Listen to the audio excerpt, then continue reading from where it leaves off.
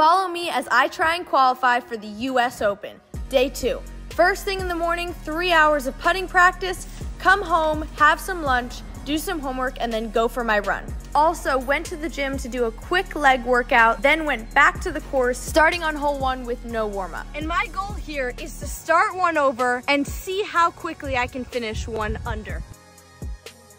Hit a good drive, but ended up in the bunker. I actually love fairway bunker shots. Birdie putt was misread and a bit too fast. Second hole, par 5, tried to go for it in 2, came up a bit short, still a good shot, and made the putt for birdie. Hit a great recovery shot and then made the putt for birdie and reached my goal on the 3rd hole. Then finished the rest of the round, came home, made dinner, steak of course, finished off with some homework, and then on to day 3.